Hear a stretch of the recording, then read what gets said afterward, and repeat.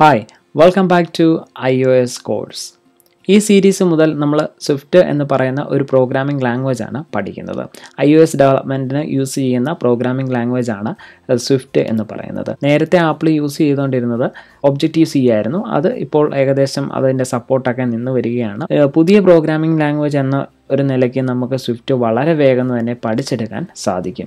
ഇത് പഠിക്കാനായിട്ട് നമ്മൾ യൂസ് ചെയ്യുന്നത് എക്സ്കോഡ് തന്നെയാണ്. എക്സ്കോഡിൻ്റെ അകത്ത് നമ്മളൊരു പ്ലേ ഗ്രൗണ്ട് ക്രിയേറ്റ് ചെയ്തിട്ടായിരിക്കും നമ്മൾ സ്വിഫ്റ്റ് പഠിക്കുക. അതിനായിട്ട് നിങ്ങൾ എക്സ്കോഡ് ഓപ്പൺ ചെയ്യുക. അതിനുശേഷം get started with a play ground എന്നുള്ള ഓപ്ഷൻ തിരഞ്ഞെടുക്കുക. തുടർന്ന് വരുന്ന വിൻഡോയിൽ നിന്ന് macOS സെലക്ട് ചെയ്ത ശേഷം ബ്ലാങ്ക് എന്നുള്ള ഓപ്ഷൻ തിരഞ്ഞെടുക്കുക. അതിനുശേഷം നെക്സ്റ്റ് ബട്ടൺ പ്രസ് ചെയ്യുക. പിന്നെ നമ്മുടെ ലൊക്കേഷൻ പറഞ്ഞു കൊടുക്കുക. ഞാൻ ഡെസ്ക്ടോപ്പാണ് ലൊക്കേഷൻ കൊടുക്കുന്നത്. ക്രിയേറ്റ് കൊടുക്കുക. ഓതൻറ്റിക്കേഷൻ ചോദിക്കുകയാണെങ്കിൽ നിങ്ങൾ നിങ്ങളുടെ പാസ്വേഡ് ടൈപ്പ് ചെയ്ത് നൽകുക. ഓക്കെ, ഈ എഡിറ്ററിന് നമുക്ക് തീമൊക്കെ ഇവിടെ ചേഞ്ച് ചെയ്യാനായിട്ട് സാധിക്കും. ടൈപ്പ് ചെയ്യുന്നത് നിങ്ങൾക്ക് കാണാനായിട്ട് വളരെ ബുദ്ധിമുട്ടുണ്ടായിരിക്കും. അതുകൊണ്ട് തന്നെ ഞാൻ എൻ്റെ ഫോണ്ട് സൈസ് ഇൻക്രീസ് ചെയ്യുകയാണ്. തീംസിൽ വന്നിട്ട് എഡിറ്റ് തീംസ് എന്നുള്ള ഓപ്ഷൻ കൊടുക്കുക. അതിനുശേഷം നിങ്ങൾക്ക് കാണാൻ സാധിക്കും പ്ലെയിൻ ടെക്സ്റ്റ്, അതുപോലെ തന്നെ കമൻസ്, ഡോക്യുമെൻറ്റേഷൻ മാർക്കപ്പ്, അങ്ങനെ കുറേ ഓപ്ഷൻസ് ഉണ്ട്. ഇത് നിങ്ങൾ കമാൻഡ് പ്രസ് ചെയ്ത് എല്ലാം സെലക്ട് ചെയ്യുക. അതിനുശേഷം ടെക്സ്റ്റ് സൈസിൽ നിന്ന് 18 സെലക്ട് ചെയ്യുക. ഓക്കെ, എന്നിട്ട് ക്ലോസ് ചെയ്യുക. ഓക്കെ, ഇപ്പോൾ നിങ്ങൾക്ക് കുറച്ചുകൂടെ വലുതായിട്ട് ഈ ഒരു ടെക്സ്റ്റ് കാണാനായിട്ട് സാധിക്കും. നിങ്ങൾ വളരെ ചെറിയ സ്ക്രീനുള്ള മാക്കാണ് യൂസ് ചെയ്യുന്നതെങ്കിൽ നിങ്ങൾക്ക് ഐ സ്ട്രെയിൻ ഒഴിവാക്കാനും ഇത് ഹെൽപ്ഫുള്ളായിരിക്കും. നിങ്ങൾ വലിയ പ്രോഗ്രാംസ് ചെയ്യുമ്പോഴേക്കും നമുക്ക് ഈ ചെറിയ അക്ഷരങ്ങൾ കാണുമ്പോഴേക്കും നമുക്ക് കണ്ണിന് ചെറിയ പ്രോബ്ലം ഉണ്ടാകാൻ ചാൻസ് ഉണ്ട്. അതുകൊണ്ട് ഞാൻ പറഞ്ഞതാണ്, ഇതെല്ലാം പേഴ്സണൽ പ്രിഫറൻസ് ആണ്. ഞാൻ ജസ്റ്റ് ഒരു ആസ് എ പ്രോഗ്രാമർ എന്ന നിലയ്ക്ക് ഞാൻ പറഞ്ഞതേ ഉള്ളൂ. ഓക്കെ, നമുക്കിവിടെ കാണാൻ സാധിക്കും var str = hello പ്ലേഗ്രൗണ്ട് എന്ന് കൊടുത്തിരിക്കുകയാണ്. ഇവിടെ str എന്ന് പറയുന്നത് ഒരു വേരിയബിളാണ് അല്ലേ. ആ വേരിയബിളിനെ ഡിക്ലെയർ ചെയ്യാൻ ഞാൻ യൂസ് ചെയ്തിരിക്കുന്ന കീവേഡാണ് var എന്ന് പറയുന്നത്. സ്വിഫ്റ്റിലെ എല്ലാ വേരിയബിൾസിനെയും ഡിക്ലെയർ ചെയ്യാൻ യൂസ് ചെയ്യുന്ന ഒരു കീവേഡാണ് var എന്ന് പറയുന്നത്. ഉദാഹരണം പറയുകയാണെങ്കിൽ var name = ഇപ്പോൾ എൻ്റെ പേര് ഞാൻ കൊടുക്കുകയാണ് നിക്കിൻ. ഓക്കെ, ഇവിടെ നിങ്ങൾ മറ്റൊരു കാര്യം ശ്രദ്ധിച്ചിട്ടുണ്ടാവും.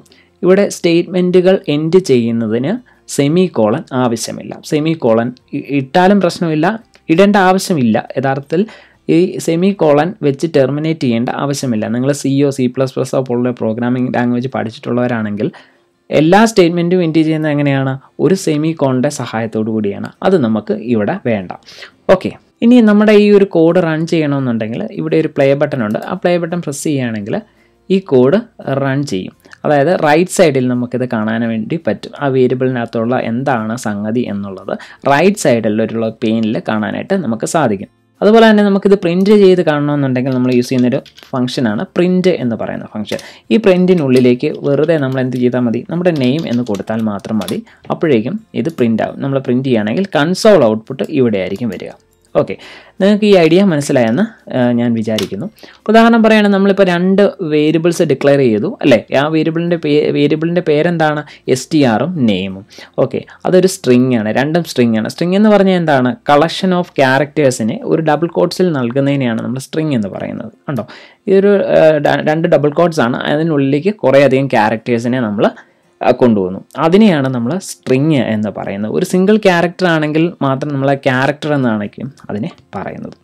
ഓക്കെ, ഇനി നമ്മൾ എന്താ ചെയ്യുന്നതെന്ന് വെച്ച് കഴിഞ്ഞാൽ ഇതുപോലെ തന്നെ നമുക്ക് വേരിയബിൾസിനെ, നമുക്ക് ഇൻറ്റീജർ ടൈപ്പുള്ള വേരിയബിൾസിനെ നമുക്ക് ഡിക്ലെയർ ചെയ്യാനായിട്ട് സാധിക്കും. For example var age = 35. Okay, ഇതിൻ്റെ ടൈപ്പ് എന്താണ്? ഇത് ഇൻറ്റീജർ ടൈപ്പാണ് അല്ലേ. ഒരു ഇൻറ്റീജർ ടൈപ്പ് വാല്യൂവിനെയാണ് ഏജ് ഹോൾഡ് ചെയ്യുന്നത്. ഞാനിവിടെ ടൈപ്പ് ഒന്നും പറഞ്ഞു നൽകിയില്ല. പക്ഷേ ഇതെങ്ങനെയാണ് ഇത് ടൈപ്പ്, ഏത് ടൈപ്പാണെന്ന് ഇത് എങ്ങനെയാണ് മനസ്സിലാക്കുന്നത്? അതായത് നമ്മൾ അസൈൻ ചെയ്യുന്ന വാല്യൂവിനെ അടിസ്ഥാനമാക്കിയായിരിക്കും ഇത് ഏത് ടൈപ്പാണ് എന്ന് ഡിസൈഡ് ചെയ്യുന്നത്. ഇവിടെ 35 ആണ്. അതൊരു ഇൻറ്റീജർ ടൈപ്പായിട്ടായിരിക്കും അത് റിട്രീവ് ചെയ്യുക. ഓക്കെ, ഇപ്പോൾ ഇത് പ്രിൻറ്റ് ചെയ്യണമെങ്കിൽ ഇതും എനിക്ക് പ്രിൻറ്റ് ചെയ്യാൻ സാധിക്കും. Print age play button press ചെയ്യുന്നു. ഓക്കെ, 35 എന്ന് എനിക്ക് കിട്ടിയിരിക്കുകയാണ്. ഓക്കെ, ഇനി എനിക്ക് ചെറിയ കാൽക്കുലേഷൻസ് ചെയ്യണമെങ്കിൽ അതും എനിക്ക് ചെയ്യാൻ വേണ്ടി പറ്റും. var a is equal to 10, var b is equal to 20. അപ്പോൾ var sum is equal to a plus b. ഇവിടെ ഞാൻ പ്രസ് ചെയ്യുകയാണെങ്കിൽ എനിക്ക് 30 എന്ന് ഇവിടെ ലഭ്യമാകും. ഇതിനി പ്രിൻറ്റ് ചെയ്ത് കൺസോളിൽ കാണണമെന്നുണ്ടെങ്കിൽ എന്ത് ചെയ്താൽ മതി, ഫംഗ്ഷൻ കൊടുക്കുകയാണ്, പ്രിൻറ്റ് സം എന്ന് ഞാൻ കൊടുക്കുന്നു. Then press the play button. നമുക്കിവിടെ കാണാൻ സാധിക്കും 30 എന്ന് വന്നിരിക്കുകയാണ്. വളരെ സിമ്പിളാണ് അല്ലേ. ഇനി എനിക്ക് ഇതിൻ്റെ ടൈപ്പ് വേണമെങ്കിൽ പറഞ്ഞു കൊടുക്കാനും പറ്റും. അതായത് ഈ ടൈപ്പ് ഞാനിവിടെ പറഞ്ഞു കൊടുത്തിട്ടില്ല, ഇനി എനിക്ക് ടൈപ്പ് പറഞ്ഞു കൊടുക്കാനും സാധിക്കും. ഇതിനെപ്പറ്റി നമുക്ക് അടുത്ത ലെസണിൽ കൂടുതൽ കാര്യങ്ങൾ പഠിക്കാം. എങ്ങനെയാണ് എക്സ്പ്ലിസിറ്റ് ഇംപ്ലിസിറ്റ് ഡിക്ലറേഷൻ എങ്ങനെയാണ് ചെയ്യുന്നതെന്ന് നമുക്ക് അടുത്ത ലെസണിൽ പഠിക്കാം.